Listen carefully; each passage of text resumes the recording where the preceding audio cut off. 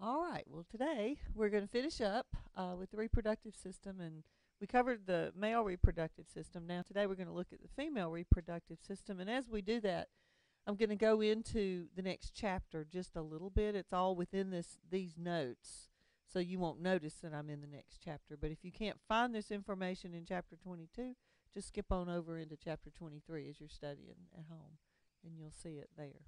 Okay. All right. If the primary organs for males are the testes, then of course the primary organs, the counterpart organs in females, are the ovaries, because those are the organs that produce the sex cells, the eggs, and they also produce the hormones of the female reproductive system. Um,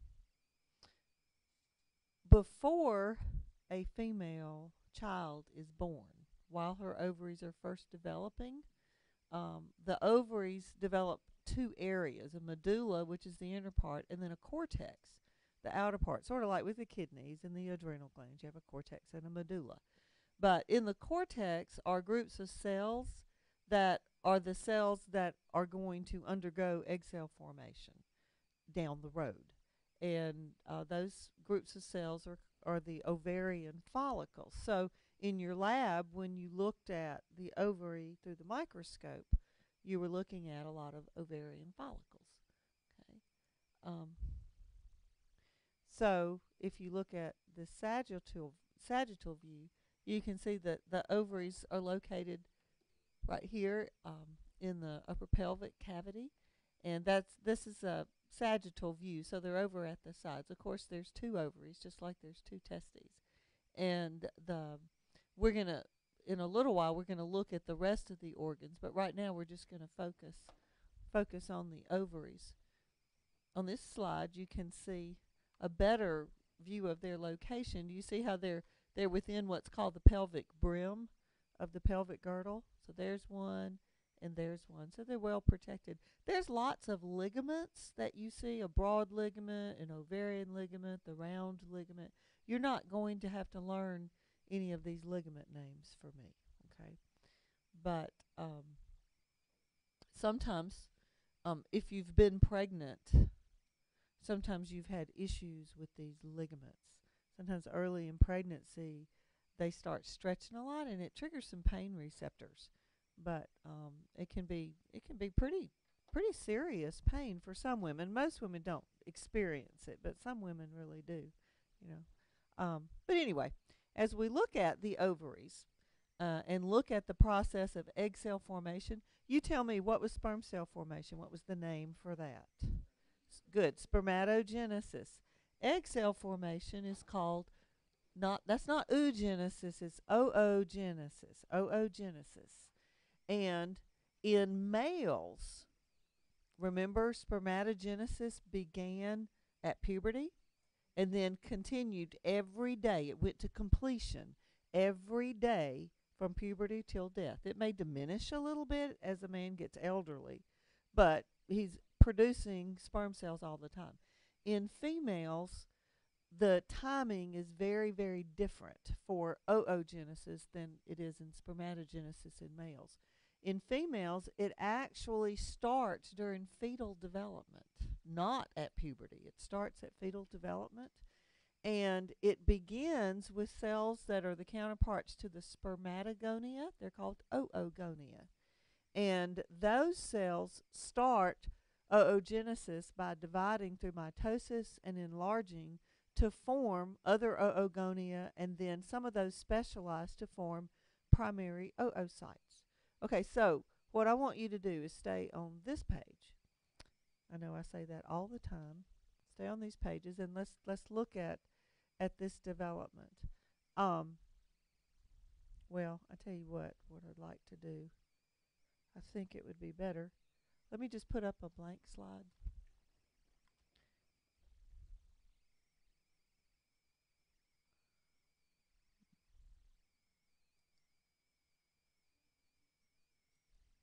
Okay, so let's say here's an ovary in a little fetus. Okay, and let's say these cells right there in the cortex are the oogonia. Okay, so here, if I just wrote it out, you have an oogonium, okay, and then it's going to go through mitosis to form a lot more of those, and then as they are forming, they specialize into the primary oocytes. Okay. Now, if you recall over here, I'm going to draw this out or write it out with the spermatogenesis. You remember you had spermatogonia,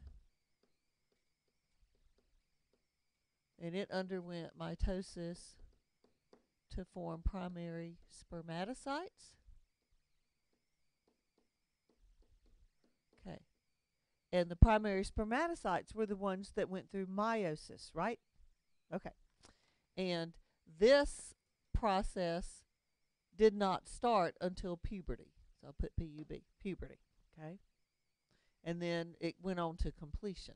And you had each primary spermatocyte went through meiosis part 1 to form 2 secondary spermatocytes.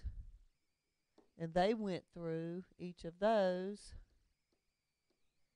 went through meiosis part 2 to form the total of 4 spermatids, which are the immature sperm cells, and they just mature into the sperm cells.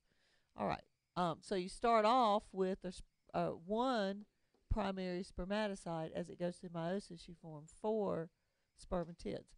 Okay, well, in females, you have the same kinds of divisions, but the timing is very, very different.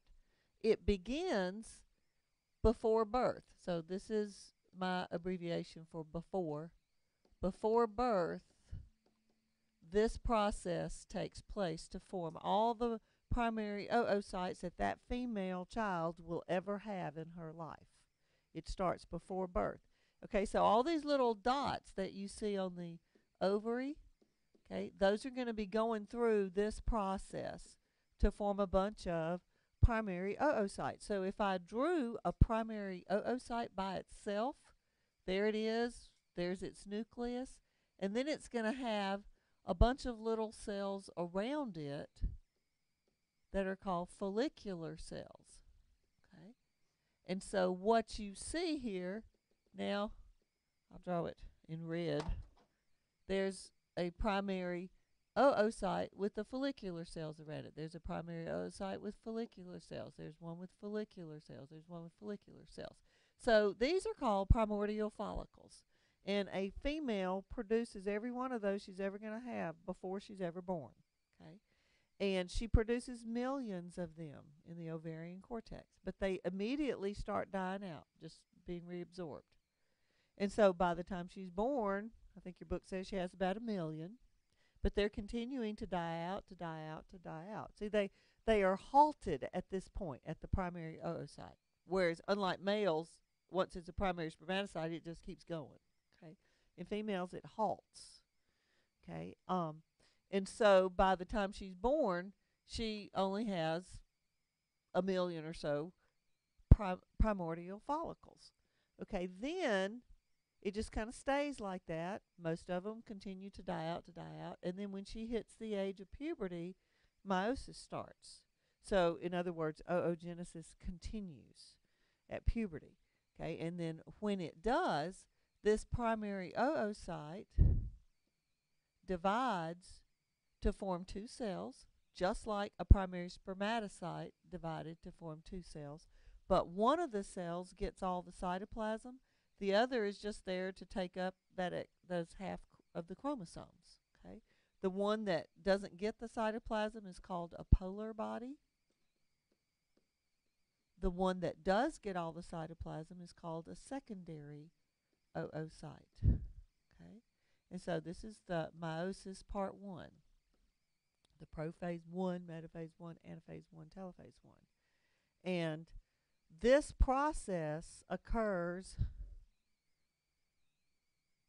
Let me write it over here. This process begins at puberty, but it's not every day. I can't spell puberty. I should be able to spell that word. It's just one of these matures. One of these primary follicles starts to mature, and usually the ovaries alternate, and one of them has a follicle mature 1 month.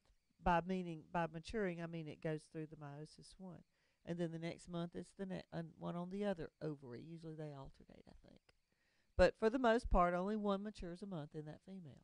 Okay, to form one secondary oocyte and a little polar body.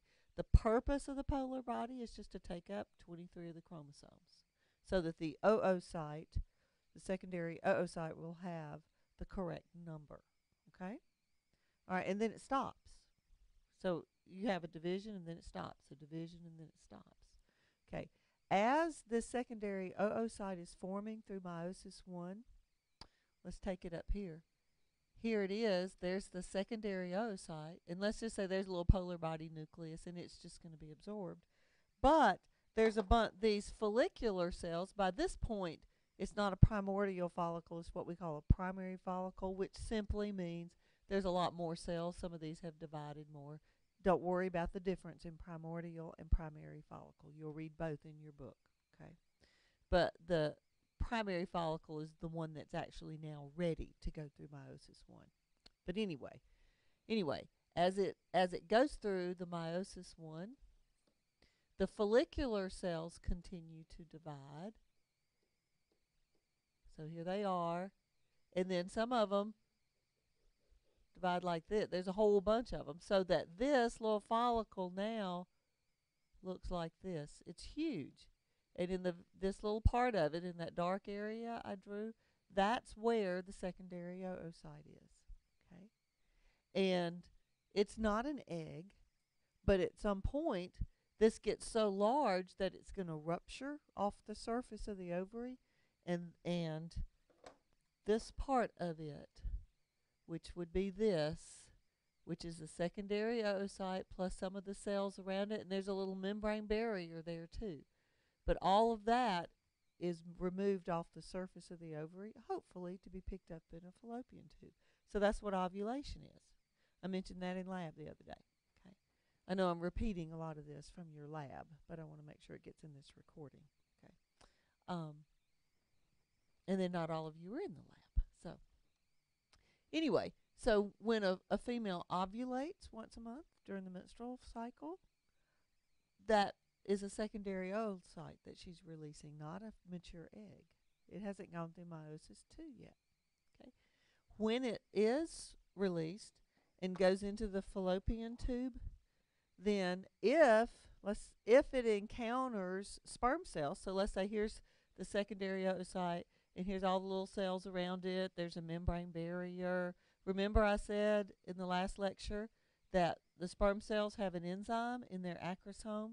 That enzyme has to break down the little cells in the membranous barrier around the immature egg, which is technically a secondary oocyte. Okay, and so all of that has got to be broken down so that one little sperm cell can actually get in. So let's say here's a sperm cell that's gotten in. As soon as it penetrates that oocyte cell membrane, then and only then does meiosis part 2 occur. And again, it's similar in that one of the nuclei that's formed is a little polar body, and it's just there to take up half the chromosomes. You know, now the chromosomes are getting out of that replicated state, so it takes up half those chromatids. Okay, and so now you have the ovum. Well, one cell keeps all the cytoplasm, and that's the ovum. And as soon as it's formed, the little sperm nucleus is going to unite with it, and now you have a zygote. So it really doesn't stay in ovum very long, a few hours or so at the most. Okay. All right, and so you can see that you've got the same sequence of events. You have the oogonium going through mitosis to form the primary oocyte that goes through meiosis 1 to form secondary, that goes through meiosis 2 to form the sex cell. But the timing is very different, and the cytoplasmic division is different. Okay. Right. And remember I said these primary follicles, these primordial follicles are eventually, they just disintegrate. Okay. Eventually they're all used up. And then there's not any more follicles to mature. And at that point, a woman is going through menopause, and so she doesn't have any more follicles that can mature. Okay, so that's a why there's a limit to an age that a woman can be and still have children, because at some point her follicles have all they're not there anymore. Okay, which is a good thing. I wouldn't want a child at 60 years old.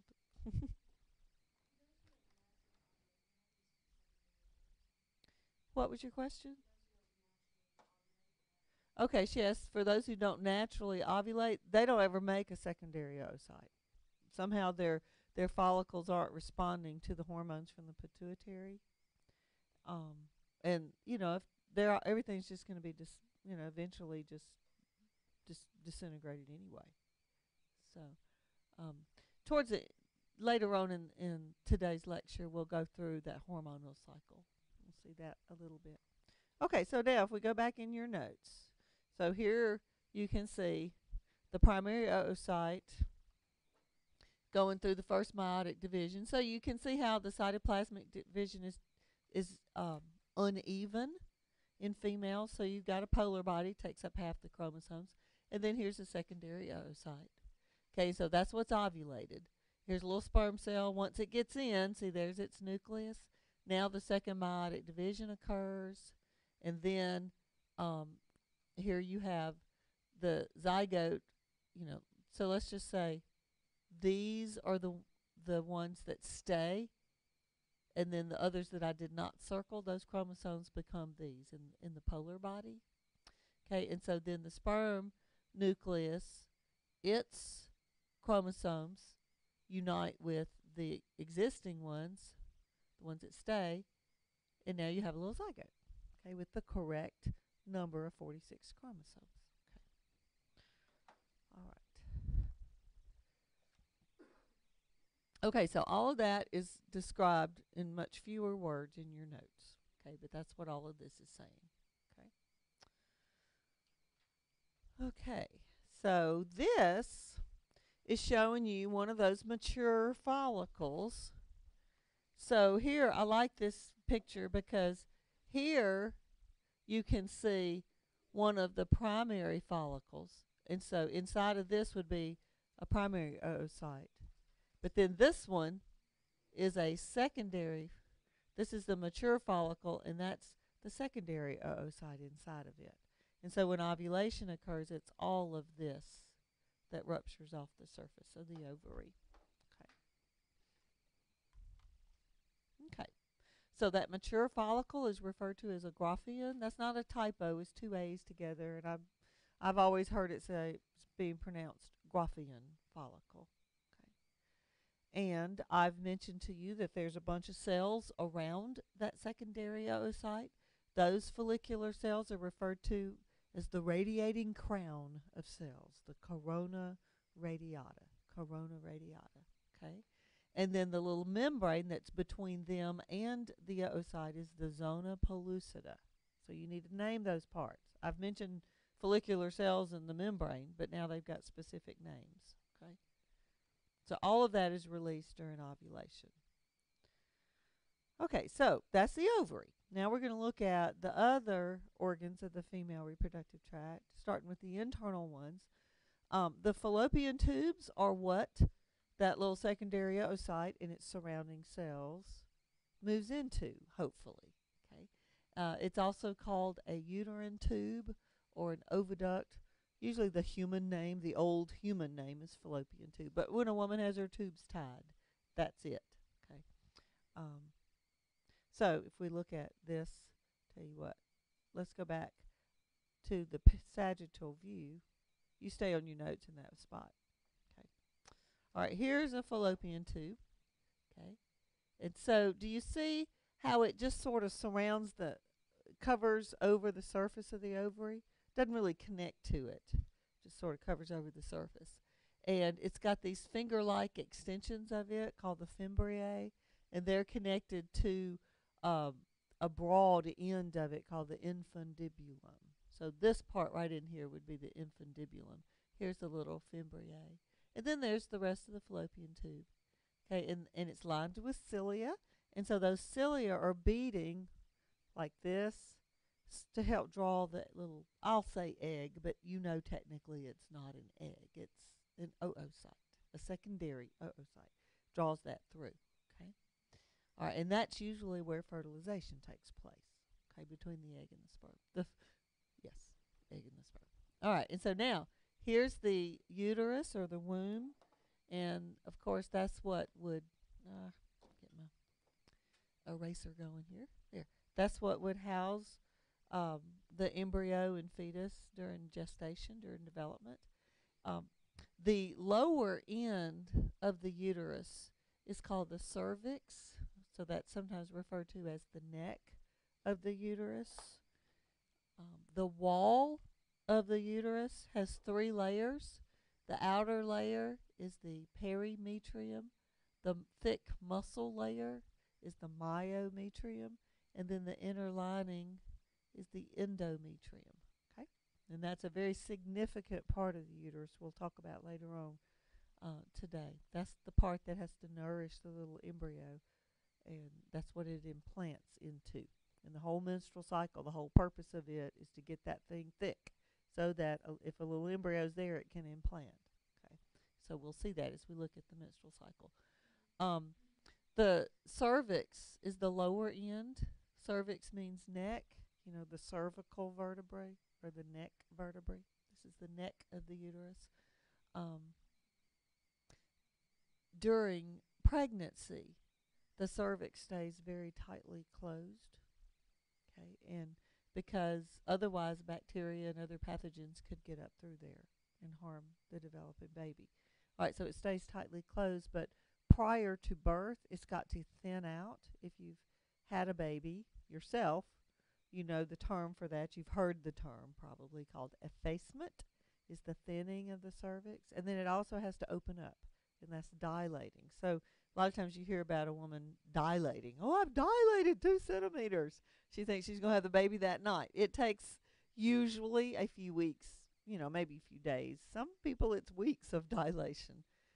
It's got to be at 10 centimeters before it's time for the baby to be born. And the cervix has to be very thin at that point. But okay, the next organ is the vagina or the birth canal. And there you see right there. Notice that it's just posterior to this organ. What is that organ? The urethra. See how it comes from the bladder? That's the urethra. Here's the vagina, and then the rectum is just behind it. So you got 1, 2, 3. Okay, urinary, reproductive, digestive, from front to back. Right. The upper part of the vagina, where it comes up here around the sides of the cervix, that's called the fornix or the fornices. And then the vaginal orifice, right here, the opening, is just behind the urethral orifice. Okay. All right, and then the clitoris, that's some erectile tissue. That would be its counterpart would be the penis in males, and it comes from the same embryonic tissue that the erectile tissue in males comes from. It's just under the influence of testosterone, it enlarges to become the penis. In the absence of testosterone and or the presence of estrogen, then it stays small. It's still the same number of nerve endings about, but that's the clitoris. Externally, the female reproductive organs are referred to, the external organs collectively are referred to as the vulva. And so the clitoris is part of that. And then also the labia, those are the 2 folds of skin on each side. The labia minor is the inner fold, and so that's what encloses the end of the clitoris and the urethral orifice, the vaginal orifice, and then the labia major is lateral to that. Okay. The mons pubis, I think that's in your notes. That's just this area, this fatty area in front of the pubic symphysis. Remember, the pubic symphysis is the cartilage pad in between the 2 pubic bones. Okay. I think I've covered all of them. Let's see. So there's parts of the fallopian tube, and then, the uterus, the vagina, Oh, here's a good picture too that you can see how it's all connected. And here you see all these ligaments that I'm not going to ask you to name, but some hold the ovary in place, some hold the fallopian tube, some hold the uterus. All right, but here's the ovary, and then here's the fallopian tube. The broad end of it right there is the infundibulum, and then there's the little fimbriae. Okay, they just sort of undulate around the surface of the ovary. Okay, you see the uterus and the vagina.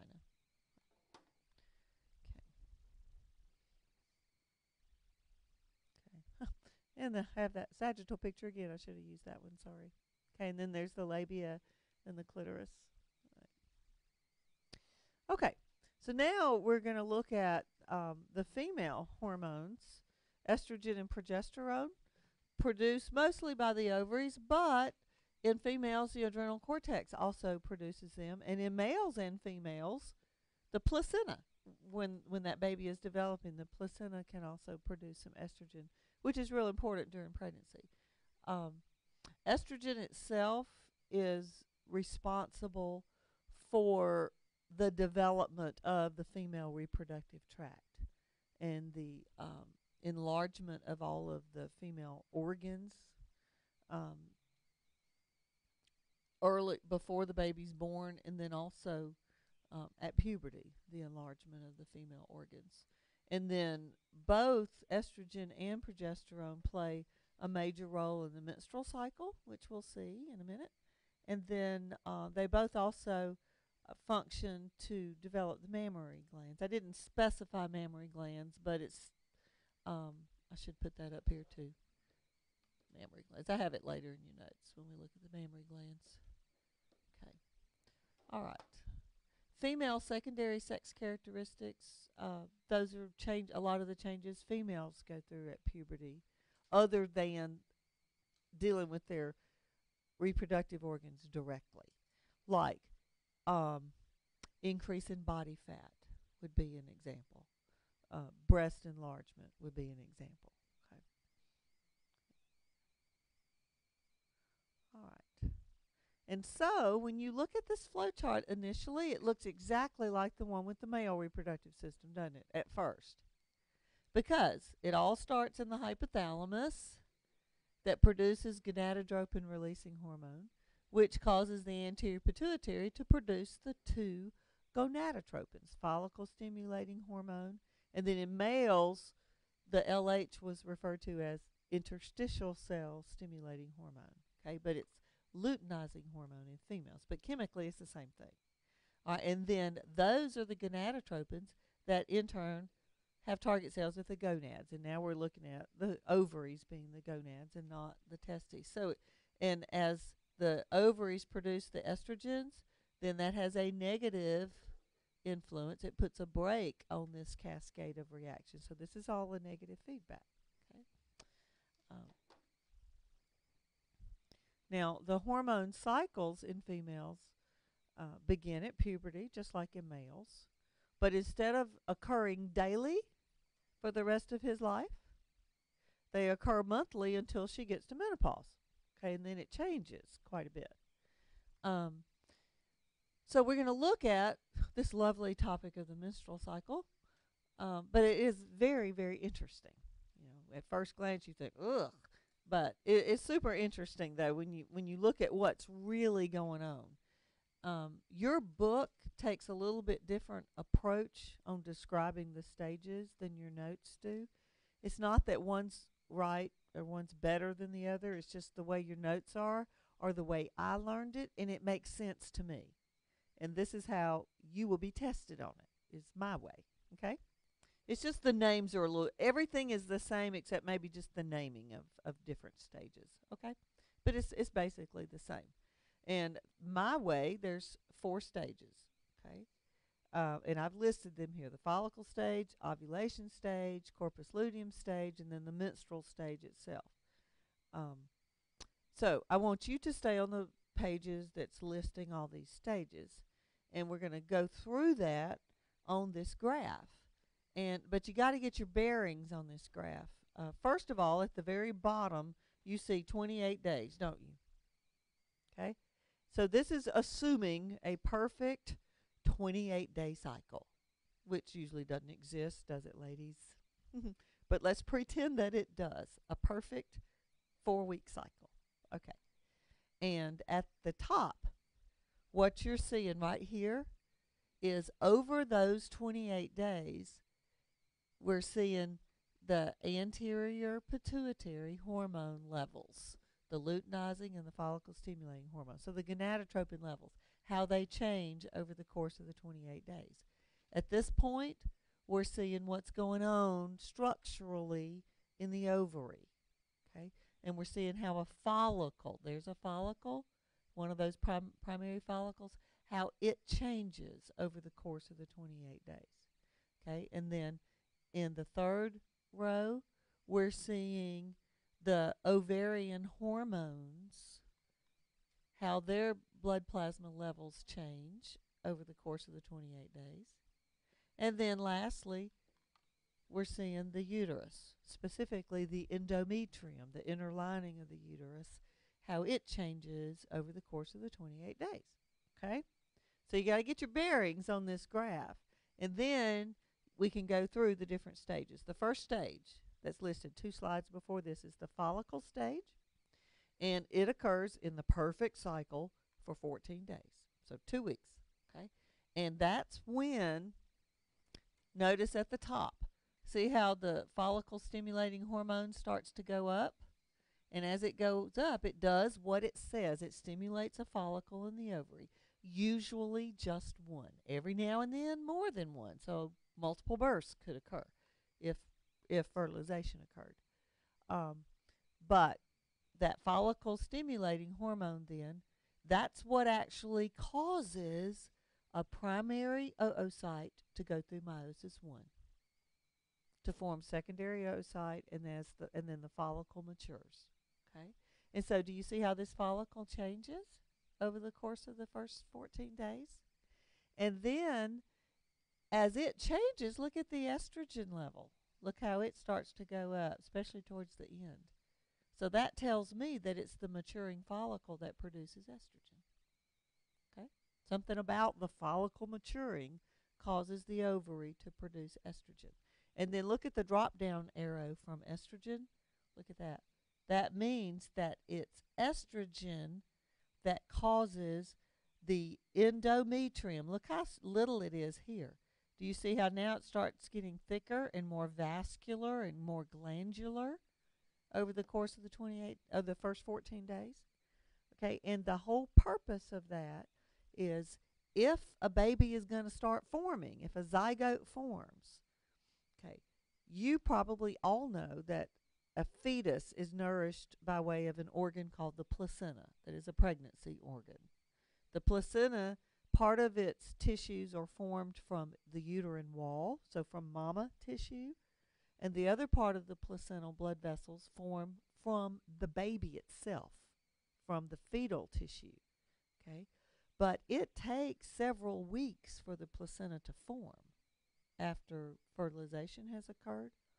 But prior to those several weeks, that baby, that little early embryo and early fetus, has to get nourishment. It has to get oxygen. It has to get glucose. And it gets that through the blood vessels right there in the endometrium. So that's the whole reason the endometrium has to get thick. It's getting thick in preparation for little embryo implanting. Okay? All right.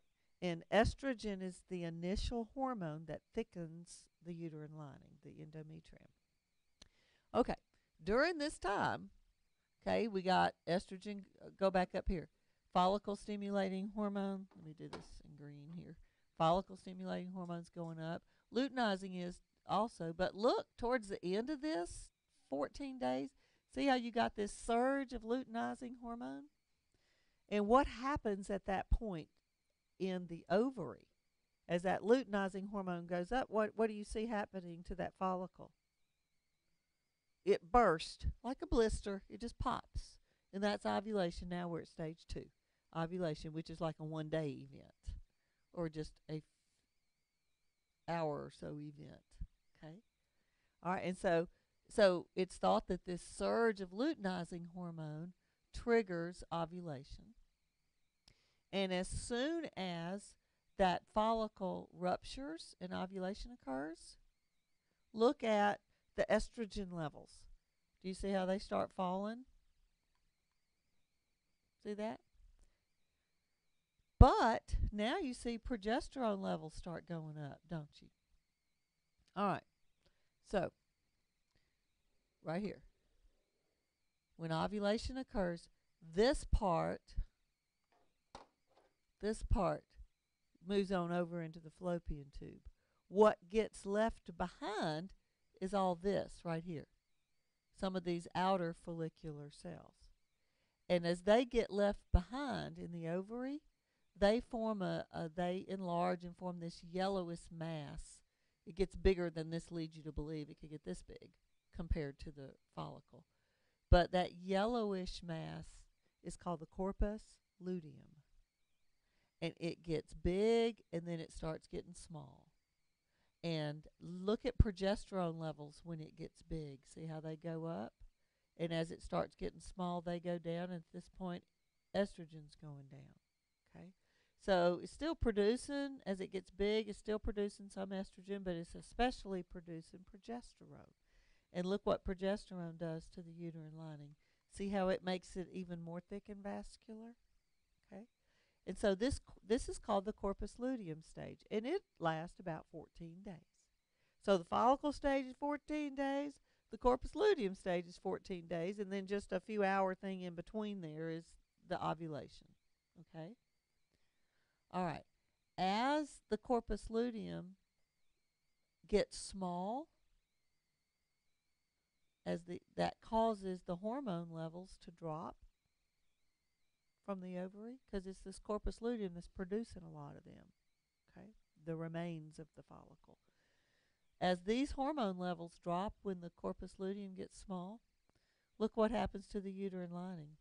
So now we're after see, here's day 28, it's dropping. So now see how the uterine lining, it just breaks off and sheds, and that's the menstrual flow, which is the menstrual stage, which is overlapping. Here you see it over here. It's overlapping the first few days of the next cycle's follicle stage. Okay? For some people it may be 3 days. For some people it may be 8 days. And it's different with everybody as to how heavy the flow is. It depends on how thick and vascular the endometrium got to be. Okay? So it's fairly complicated, isn't it? But the whole point is the thickening of the uterine lining in preparation for a baby. Okay? Ovulation occurs right in the middle of all of that. Okay? All right, and as we look at pregnancy, we're going to see how the uterine lining is sustained during pregnancy, because if it sheds during pregnancy, you lose the baby. But we're going to see that. Well, it's still doing that. We'll just move to the next slide. We'll come back to this one. Okay, so here you can see that a picture of what goes on with the follicle, with one follicle. Now, you got to realize it doesn't move around the ovary, because these arrows mean time, over time. So this is over the course of that 28 days. You start off with this little primary follicle that here it is in becoming the primary oocyte. So that's that meiosis 1. It's the ogonium, or the follicle is starting to enlarge. So the primary follicle enlarges as it's becoming, there's a secondary oocyte right there. Okay, and then here's ovulation. And then what gets left behind is that corpus luteum. And as it eventually gets smaller, it becomes what we call a corpus albicans, which is kind of like little scar tissue. That's not in your notes. Don't worry about the term corpus albicans. But those are just old follicles, okay, that had gone through the whole process. But look at the secondary oocyte during ovulation. Do you see how it's moving now into the fallopian tube? You see that? So hopefully it's just drawn up into the fallopian tube. Okay, let's look at this on a video. Probably explains it a lot better than I did. A primordial follicle consists of an oocyte surrounded by a single layer of squamous granulosa cells. A primordial follicle becomes a primary follicle as the granulosa cells become enlarged and cuboidal. The primary follicle enlarges and the granulosa cells form more than one layer. The zona pellucida forms around the oocyte.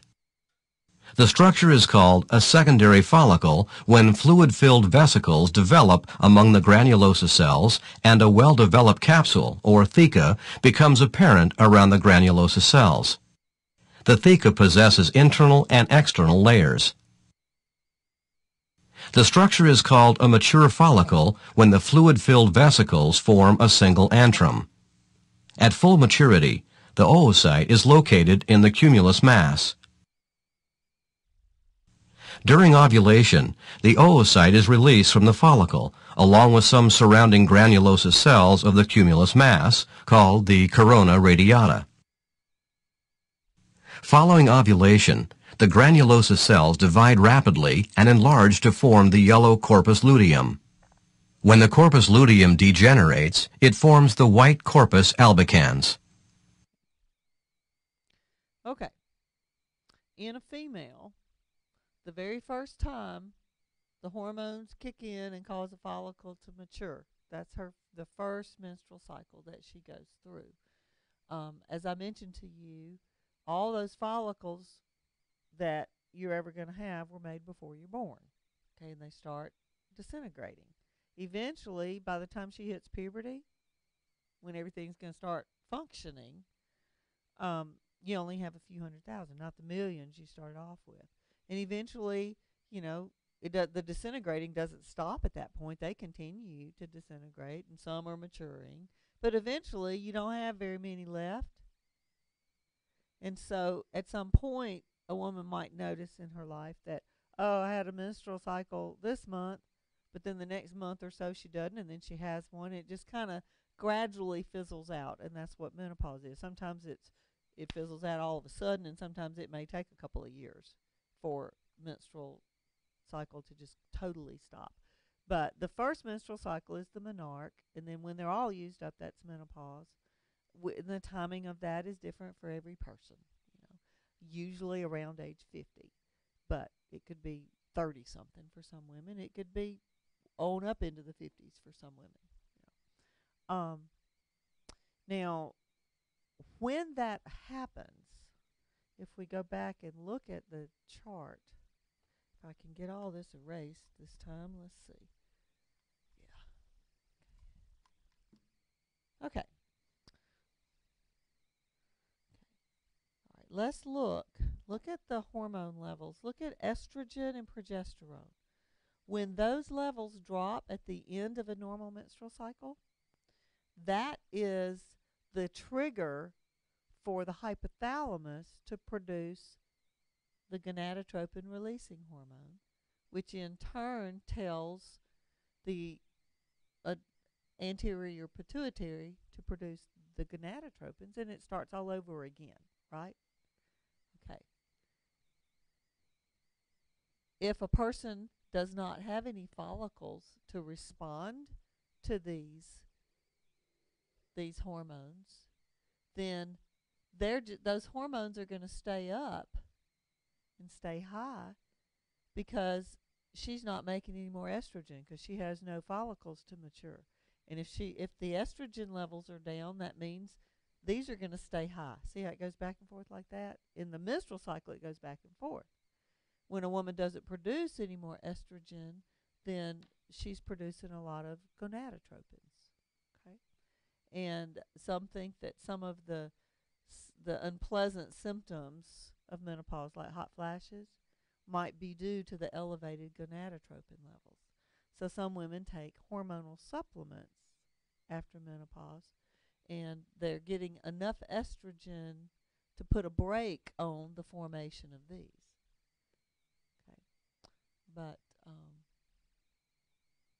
but there's controversy with that because as you take estrogens longer and longer and longer, you're more prone. They've seen some significant higher incidences of heart attacks and other fatal things. So, um, I did not talk about birth control with hormones. Let me back up and do that. I'm not testing you on any forms of birth control. You can read about all that in your book. But the reason hormonal birth control works the way it works is because it interferes with the hormone cycles. When a woman takes birth control, usually it's low doses of estrogen, and either in a pill or a patch, or now they have a shot, but it's low doses of estrogen. And because the estrogen is there, it acts to prevent the hypothalamus from producing the releasing hormone. So that means she will not be producing these. And if she can't produce the gonadotropins, a follicle is not going to mature. And if it doesn't mature, she won't become pregnant. Okay? But a lot of women still have a menstrual flow with the birth control pills because there's still some estrogen in her blood. It's enough to turn off all the brain chemicals, but because it's estrogen, the uterus is going to respond by increasing its vascularization and thickness. Okay, so she still may have a menstrual flow. Some women take birth control simply because they have really wicked menstrual cycles, and cramping is involved, and it helps to regulate them a little bit more. But okay,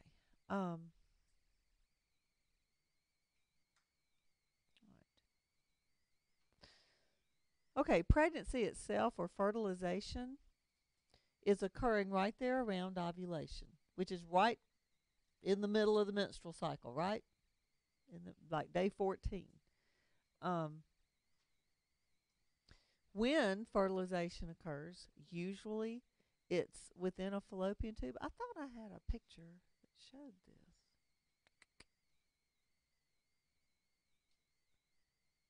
Well, here we go. When, let's say, down here, there's the ovary, and it's ovulating, okay? And so now it's moving into the fallopian tube, and look at there, there's some sperm cells, okay? And so if sperm are present, then the sperm nucleus, there you see it right there, is penetrates. And then now at this point, as soon as it gets in, the oocyte goes through meiosis II to form a little egg nucleus and then another polar body. But the egg nucleus and the sperm nucleus unite. Now you have a zygote, okay, which is the first cell of the new offspring. Okay, and notice where that is. See how it's in the fallopian tube? Okay, and then that doesn't sit still. It starts going through mitosis to form two cells, like on day one. See, it's still in the fallopian tube. And by day two, those two cells have divided to form four cells. But these are all very undifferentiated cells. They have all the right chromosomes and the genes on those chromosomes, but none of them are specialized yet. These are those embryonic stem cells that you hear about. They're not specialized at all. Those totipotent stem cells. Anyway, and then now you've got this little solid mass of cells that's referred to as a morula, which I consider one of the pre-embryonic. I mean, it's human. It just doesn't look like an embryo yet.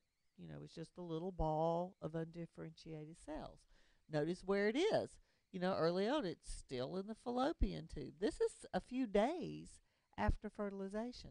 It's gonna take it a few days to actually get to the uterus, but by that time, now look at it.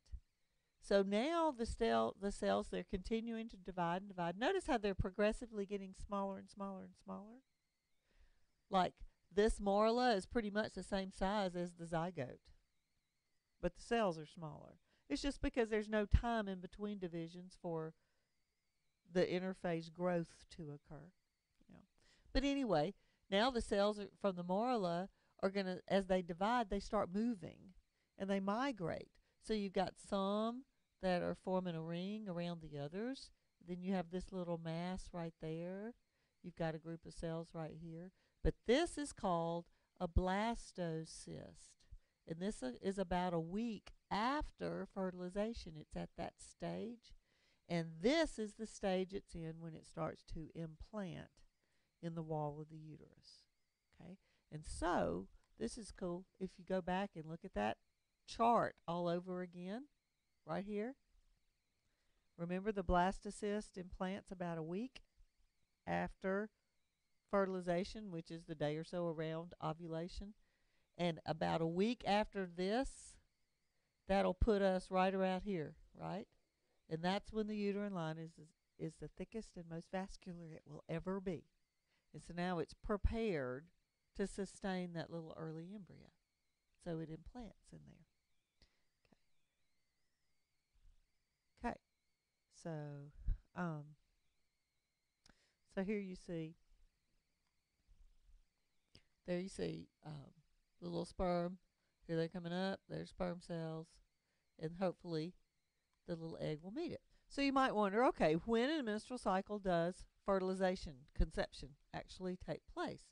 It's usually a couple of weeks after the last, the first day of the last menstrual flow, which is day one of the next cycle, right? So a couple of weeks after that is ovulation. So it occurs just those couple of days around ovulation. It doesn't occur at the moment of ovulation. Sperm cells may not even be there yet. Okay, so intercourse could occur on Tuesday. Sperm cells can survive 3 or 4 days before they die. So then ovulation could occur on Wednesday or Thursday and then fertilization. Or ovulation could occur on Tuesday, intercourse Wednesday. The little oocyte can survive a day or so before it just disintegrates. Okay?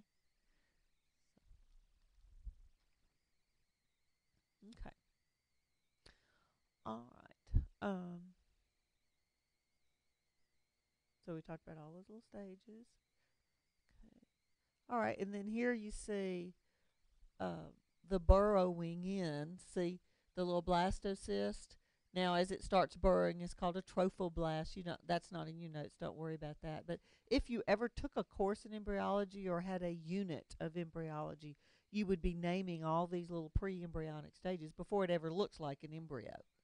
It's very much, a living being. It's just not the full-fledged specialized embryo. This is the only part of all those cells that are actually going to become the baby. These cells out here become some of those membranes. As they divide and specialize, you hear about the amniotic sac. That comes from these cells right here. There's another one called the chorion. That's another sac around the baby that comes from those cells. So they're all from fetal cells. And then these cells are going to become part of the placenta as they divide and specialize. Other parts of the placenta come from the mother cells. And then this inner cell mass, as these cells start dividing and migrating, they're going to form ectodermal tissue, mesodermal tissue, endodermal tissue. Those are the embryonic tissues. There's 3 of them. When it looks like a little worm, that's what it looks like at that point. The outer layer of cells is ectoderm, and then the middle layer, all the middle cells, is mesoderm, and the inner cells are the endoderm, and then a tube forms within the endoderm, and so the endodermal cells ultimately become the digestive tract, the urinary tract, the reproductive tract, the respiratory tract, all those tubes of the body. The mesodermal cells, as they divide and specialize, ultimately become muscles and bones. And then the ectodermal, believe it or not, well, obviously becomes the skin, but believe it or not, also the nervous system. Because I mentioned, if you had me in AMP1, that your nervous system in the early embryo, just think about it being like a little worm. On the back of it, the dorsal part, that where the ectoderm is on the back, a little ditch forms. It's called a neural groove, and that closes over to form a neural tube, and all of the tissues around that becomes the brain and the spinal cord. Anyway, so it came from ectodermal. So it's real interesting. Embryology is a very interesting course. It's very technical. It's difficult, but it's real interesting. And in chapter 23 of your book, you've got a little bit of a description of all of that. Not super detailed, but there's a little bit. You'll be tested just on what I've typed in your notes. Okay.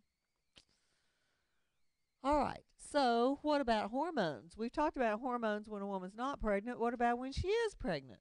There's a lot of hormones going on then too. All right. Now, we're going to go back to that. We'll go back to that same menstrual chart. You can talk about a lot of this through that menstrual chart. Um, but it would be horrendous if, after fertilization occurred, if the uterine lining broke down like it does during a normal menstrual cycle. Because then, even if by that point, if the embryo is implanted, you're going to lose it if the uterine lining starts to break down. So you've got to have something during pregnancy to prevent the endometrium from breaking down.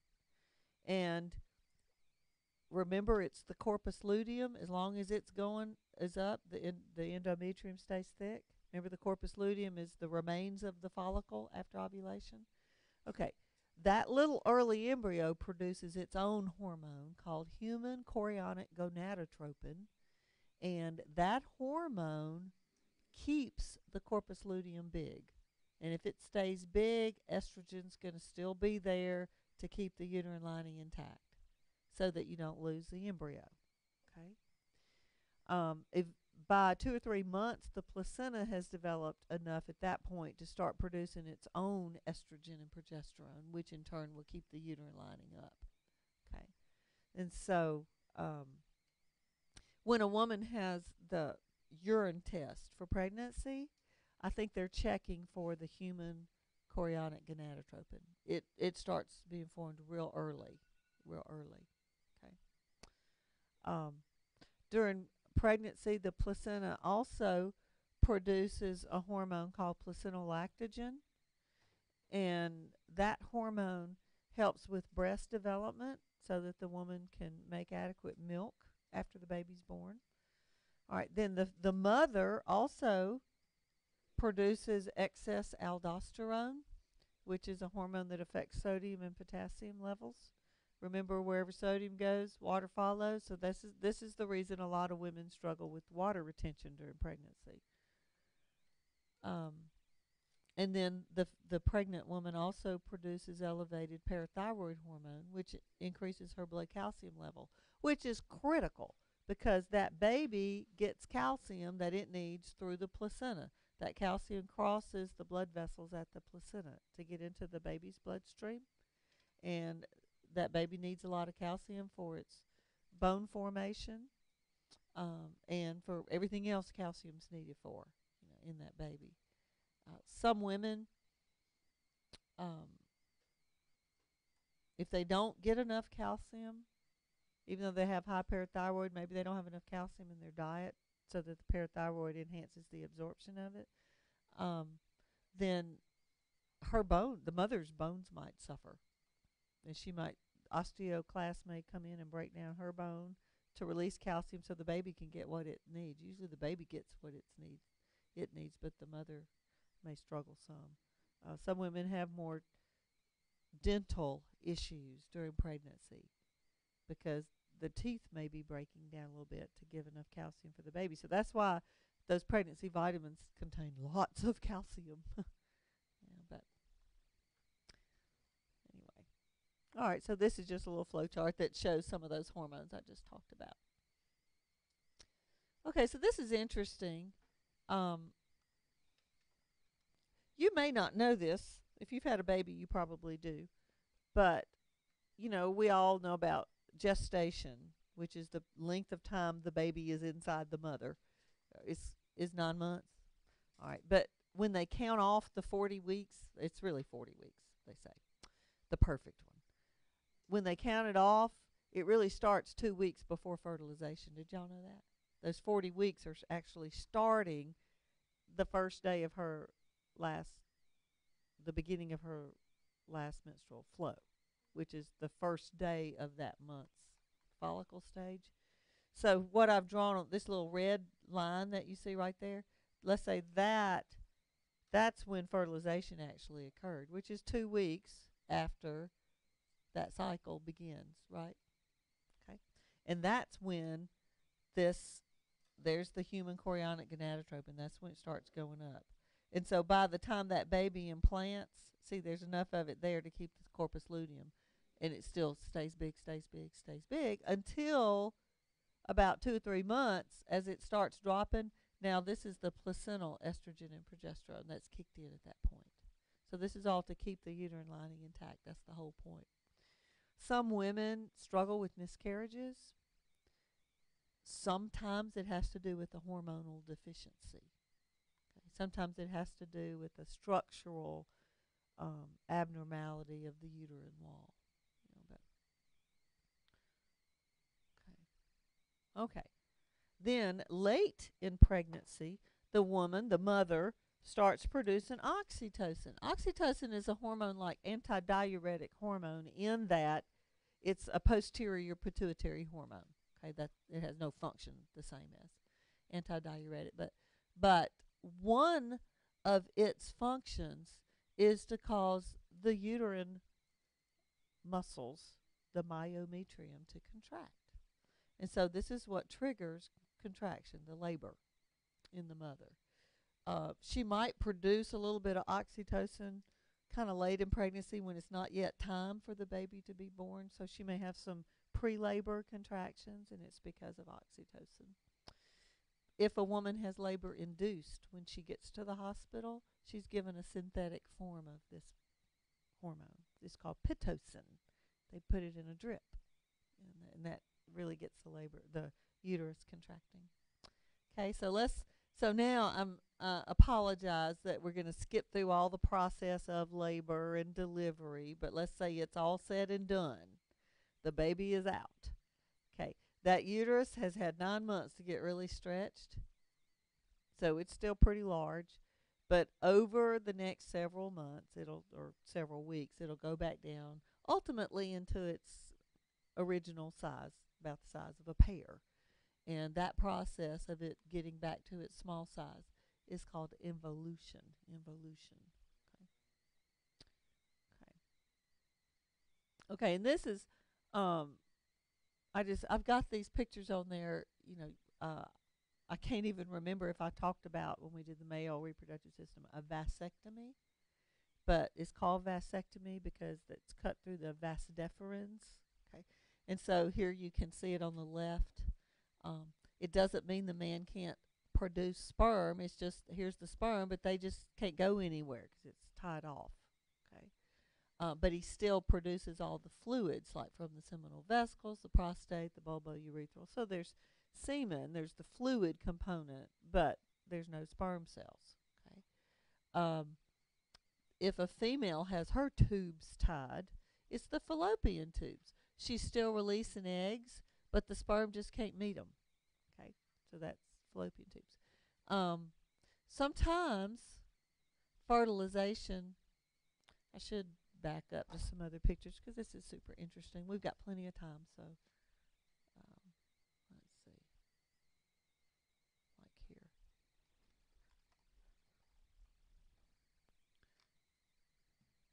Okay. Remember I said fertilization typically occurs in a fallopian tube? Okay. Every now and then, the little oocyte doesn't make its way into the fallopian tube, and it may just stay out here in the pelvic cavity. If the sperm cells survive long enough, if there are sperm there, they could go here. Fertilization could occur out there, but the woman would probably never even know it because there's no endometrium to support that. It's that little early embryo, so it's just going to be absorbed by just die. Um, every now and then you hear about something called an ectopic pregnancy. You ever heard of that? That's when the implantation occurs somewhere other than the endometrium. And most of the time that's within a fallopian tube. Sometimes the fallopian tube, it'll implant in the fallopian tube, which that tube structurally cannot sustain the baby, so it's that.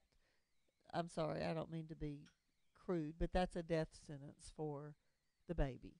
It can't be sustained there. It can't get large enough for it. It can't support it. A placenta can't develop there. And that can be a critical situation for the mother, so they will always surgically remove that little embryo at that point because it would cause the mother to die. but that's what an ectopic pregnancy is. Sometimes you hear about a woman struggling with a condition called endometriosis. In endometriosis, remember the endometrium is the lining of the uterus? Sometimes other other tissues besides uterine tissue respond to follicle stimulating and luteinizing, or not those, excuse me, respond to the estrogen and progesterone by getting thick and vascular. And usually that would be like in a fallopian tube. And if it gets thick and vascular, then when estrogen and progesterone levels plummet, it's going to break down too, but it doesn't really have anywhere to go. And it's just that dead tissue just remaining there, which can lead to lots of infection and in pain. And so, okay, okay, so, but that's what endometriosis is. One time, a long time ago, I read an article about an ectopic pregnancy that occurred on the outer wall of the lower large intestine. So evidently fertilization occurred here, but it implanted on the outside of the intestine. And because there's room in there, evidently somehow a placenta type thing developed, but the baby was okay. And they surgically had to deliver the baby, of course. You know. But I don't know. That was in Reader's Digest 30 years ago. I don't know how true it was, but it was in another country. But anyway, that's just a random, bizarre thing that just might happen somewhere. You might wonder about twins. There's so much that's not in your notes. It's so extremely interesting. So I just want to talk about it a little bit because we have time. But you've got maternal twins, those are the identical twins, and then you have fraternal twins, which are the non-identical, which doesn't really have anything to do with mother and father, but maternal and fraternal. But if they're identical twins, that means their genetic makeup is the same. And so what happens is there's one zygote. But when it starts dividing into the 2 cells, 4 cells, 8 cells, when it's in that, usually at the morula stage, where it's a little solid ball of cells, the morula just splits into 2 masses. So each one has all the same genetic makeup. And then they go on and to develop into 2 people. Okay. If it's non-identical twins, it could be 2 girls or 2 boys or a boy and a girl, but they're just like siblings. They just were developed at the same time. They have totally different genetic makeup. It's because 2 follicles matured at the same time, releasing 2 different secondary oocytes, each one being fertilized. Okay. So you hear about conjoined twins, or the old bad name, politically incorrect name is Siamese twins. And that's when it's identical, but that little morula didn't totally separate, still held together. And so sometimes it's just a skin and muscle deal that holds it together, and that's easy to separate. Sometimes they actually share some organs. That's much more difficult. But you ever heard of a parasitic twin? And that's when somehow the morula kind of separated, but not completely, but one just developed inside the other. And so sometimes people may think there's this tumor, and they go in, they look at it. It's not cancerous, but it's a mass of tissue that may have a tooth in it, or, it's just, that's a, anyway, it's rare, but it does happen. Okay.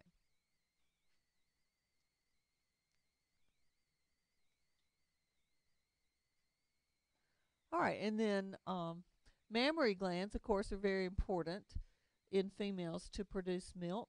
If we look structurally at the mammary glands, the area right around the nipple is called the areola. That's how you say that, areola.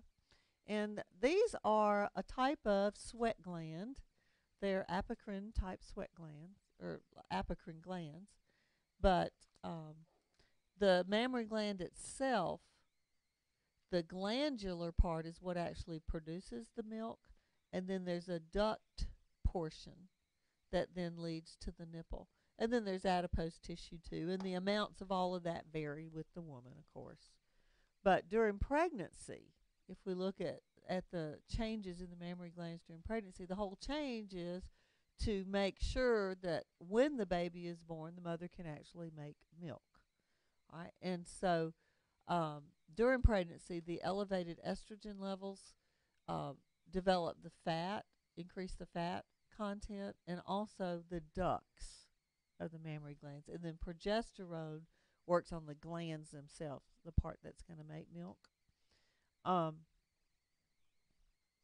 I want to pull up our chapter 13 notes and look at a chart real quickly on the anterior pituitary. Do you recall that the anterior pituitary produced several hormones, all in turn controlled by a releasing hormone from the hypothalamus? One of the anterior pituitary hormones is prolactin. Okay. And so we had, ACTH, growth hormone, luteinizing all. Prolactin is another one that we never really talked much about. But if you look at this table right here, this chart, here's prolactin. Okay. Prolactin causes the mammary glands to produce milk. And like all of the other anterior hormones, prolactin will not be made unless there's unless there is a releasing hormone from the hypothalamus. Okay. And do you see that there's another hormone that has a negative effect? A negative effect on the release of prolactin? Okay. Everybody in this room today, male and female, unless you are actually nursing a baby during these few months, you are producing the inhibiting hormone. So that, thank goodness, you won't make prolactin. Okay? So the only time, normally, the only time a person ever produces the prolactin releasing hormone is right after a baby is born. And by that point, the mammary glands have been developed enough so that they can produce the milk under the influence of the prolactin. Okay? And so now if we go back to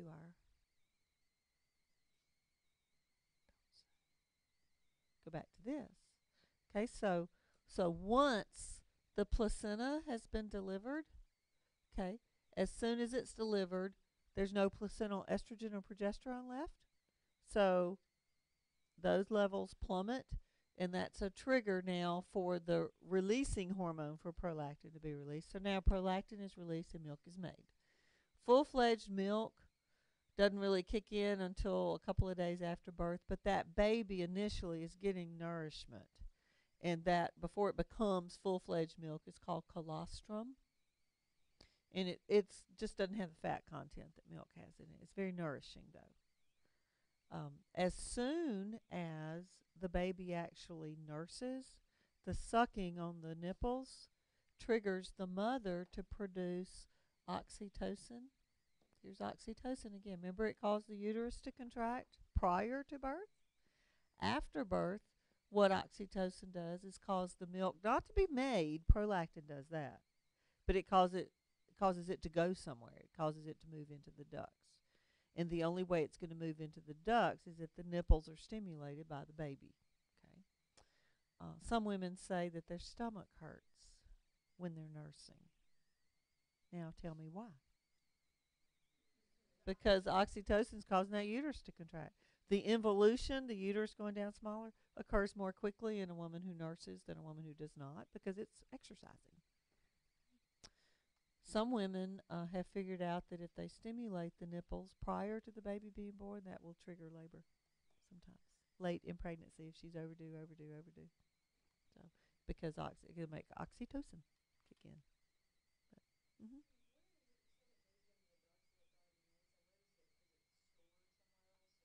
No, it's just in the. That's a good question. It's in the milk is in the mammary glands, so it's being made in the mammary glands. If you've had a baby, you know this. They start engorging, and it's pretty painful. You want that milk to go somewhere. When you're nursing a baby, you know when it's time to nurse, And you're ready for that baby to nurse to relieve some of that pressure because this isn't going to go anywhere. If over time it never goes anywhere, it's just going to be absorbed by the body. Okay. And so, in other words, if the baby doesn't nurse, then it's all going to take care of itself.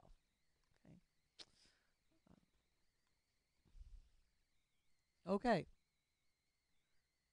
I think that's it. So I know I just kind of we're just sort of leaving this hanging, but we've had a long semester, and it's just time. Do you agree? All right. So that's it for AMP 2.